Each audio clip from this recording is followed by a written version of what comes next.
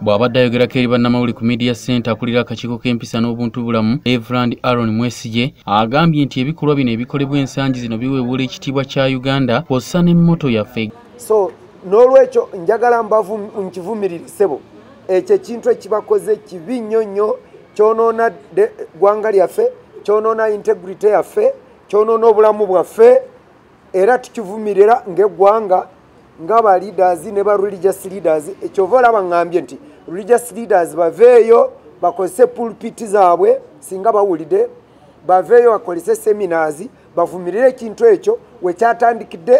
Aaron Mwesigye ayongeddeko nti n'ebifo ebikolebwamu ebikolwa bino eby'obuseegu ebitambuzibwa ku mitimbagano bisaana kwokebwa. In fact, even that toilet where that act took place should be brought down, burnt down. I'm telling you the truth. Nakyo ekyo oba bakisabire tekiddamu naye it is already a curse. It has to be it should not be used by other people. Because if it is a toilet, other people are going to use it to sit there or to use it for short or long calls. But I want to tell you that it should be in bagisibe n'okugisiba.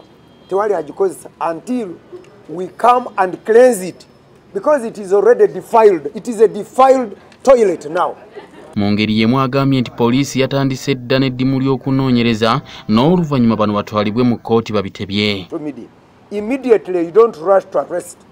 You have first to investigate the source. That is what government, that's what the minister was telling you. The police is investigating the source.